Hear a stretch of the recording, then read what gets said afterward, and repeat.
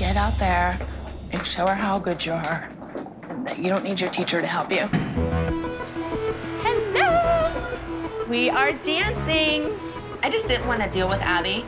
I did not want to ride on a bus with her for that long. I haven't talked to her since we had our argument with the chair. I did not want to get my kids upset before they went on stage to perform. I'm looking all over the place. I turned around. Just walked in the room 2 minutes ago. Better late than ever. Kelly and Abby have a very long history, and I think with that long history, there's a lot of tension. I think those tensions bubble up from time to time. It's awkward.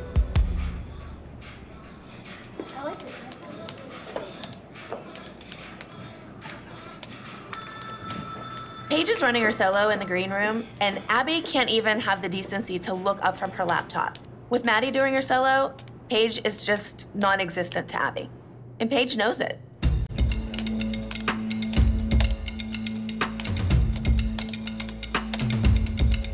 Why is she dancing? Is she in her age? Why is Maddie dancing? Why is Maddie dancing? Yep. Watch. Nothing against you, Matt. I'm just saying they need to give my kids more time to. Oh, I agree. Has nothing to do with you. I am just getting more and more pissed off.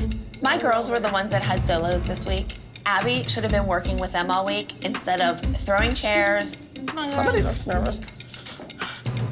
You know, it was my girls' week. They finally got a solo. She needed to work with them, and she didn't. I'm done, and so are my daughters, and I am not letting them on that stage. I'm pulling their solos. Come.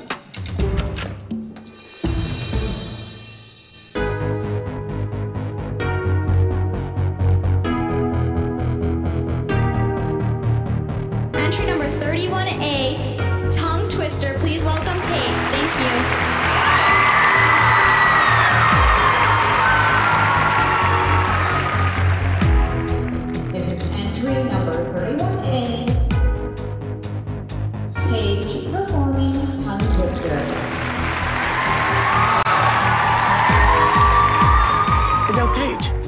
I just saw her 15 minutes ago, warming up in her costume. Where is she? Judges, please skip ahead to entry number 42A, Brooke performing Name the Pictures. Brooke and Paige don't show up. Once again, Abby Lee Miller looks like the jerk.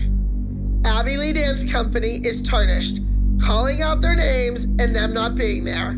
Unprofessional.